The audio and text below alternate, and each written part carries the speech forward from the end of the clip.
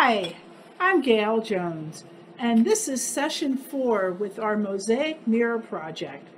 Oh boy, for session 1 we went over supplies, and I went over how to cut the wonder under so that you might be able to cut it and have that idea, not be as paranoid as I was about cutting it with a utility knife. So I showed that. In session 2, we mounted our mirrors and I went over about how to cover it so that they don't get marred during the process, and how to cut when you're doing not straight edge cutting.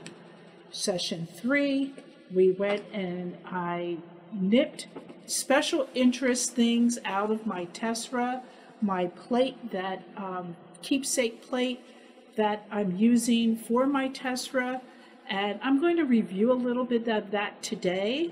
And we also worked on our straight edge mirror, that project that we had, and we went on and I started that to get you motivated, those that are doing a straight ahead form mirror.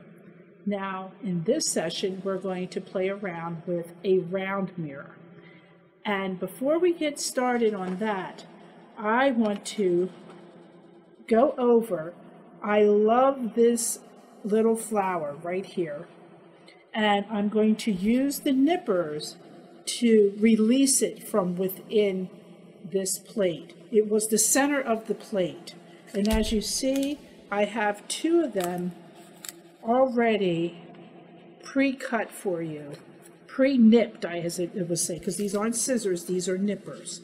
So again, I like the organic feel.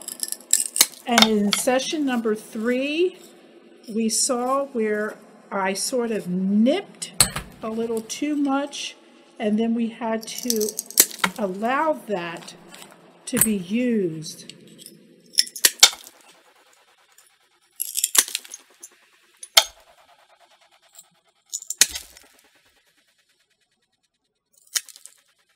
There we go. That's good enough. So I just wanted to go over that with you with nipping. Just take no longer, no much, no blah, blah, blah. That's why I wanted to go over that with you with nipping, that you do not want to let your nippers go further than 1/4 of an inch, 1/8 of an inch, 1/4 of an inch in, and to nip. So that way you have a little more control of where you're nipping. If you need to, it makes you feel better, you can use your Sharpie marker and draw a nip line if that will help you to get where you want to go with your nippers. And then you might have a little bit more control. Might not, but you might. So I'm going to put them aside. And this is what we need to fill with our tessera. And I am going to use the edge of the plate where it's nice and smooth and rounded.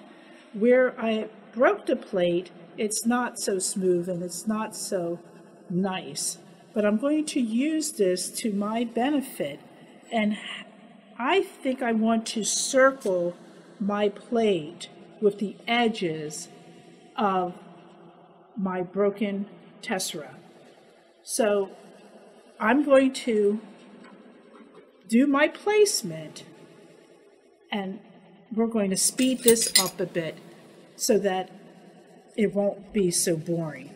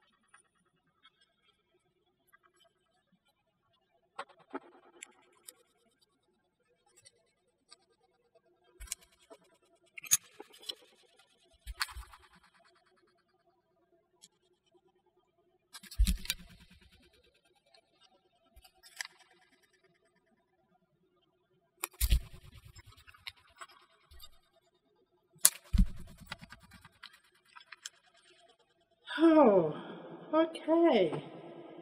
We can push it here and push it there to round it out a bit. And now I'm going to do that same process, and I'm going to start and show you how I adhere it down.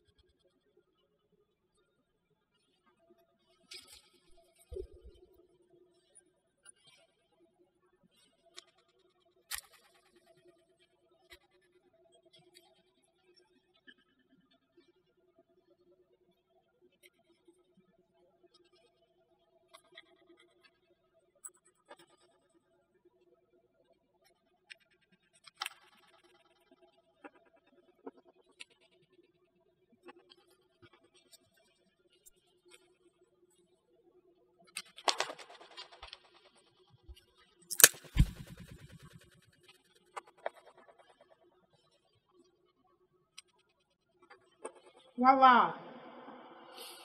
Ah, now my border is adhered down. Whew, that was a lot of work. Alrighty. Be a good time for caffeine. Remember our little special pieces? Now I can decide where I would like them to place, because I believe I want to put the white side of the plate, the non-pattern side of the plate, in as my fill-in with tessera. So I want to put these three pretties in. And remember, this is our hanging system, so this is our top. Please keep that in mind as you work, because it's so easy to lose yourself in putting the pieces down and getting a rhythm of adhering, placing, that you might forget top, bottom, side to side. And you already have your hanging system down, so you're committed to where the top is. So just want to always say, remember, and make sure that your top is right up in the top, that you don't, when you turn it around to look or to replace your piece as you're working on it, not to forget not to put it back in line, so that you're not frustrated when you get all complete and you realize the piece is upside down. So these two are of the same size, where this is a bit smaller. So do I want to do them all up top?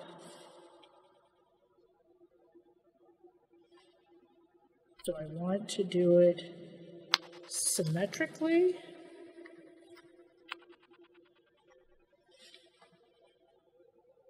I think I like it all up top here, because this is the top of my mirror. It's going to be hanging. The one downside is we don't put our pieces on an easel when we're working like a 2D artist.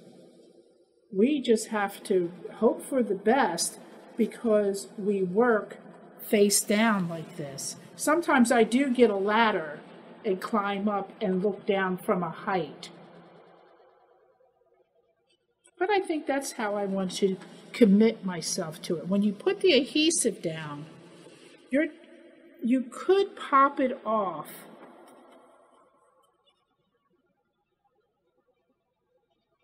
with a screwdriver and get underneath in there and pop it. But you run the risk of breaking your piece. So if you have extra, then that's not a big issue.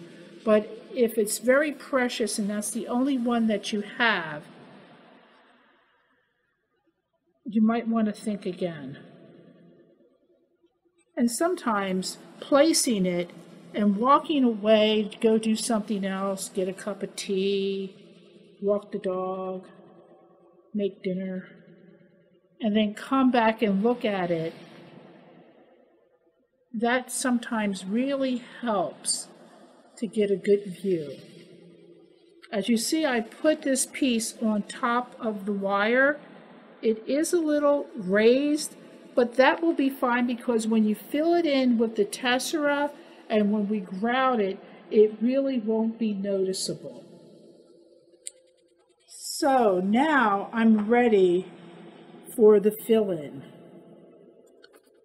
So again, like in session 3, it's like making a puzzle,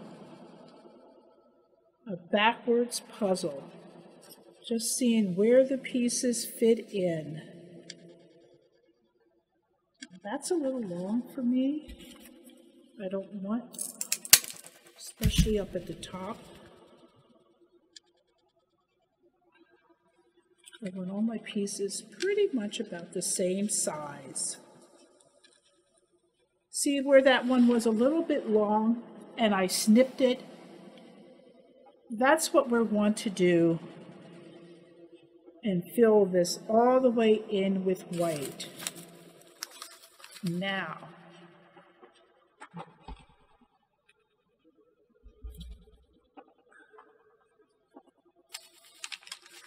here's my top.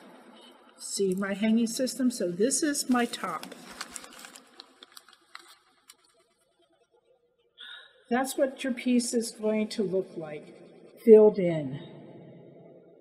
Now I did do these a little bit lower, and you can see where I added printed, small printed. They're pretty much about the same size. They're very small, rectangular size, just around my mirror here. This is a mirror. It's covered, but it is the mirror. And then I have the edges of the plate framing in my piece. Now we are ready at this point to grout.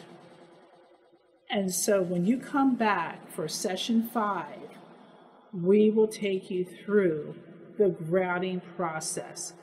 Please be ready. It is messy, messy, messy. Thank you so much.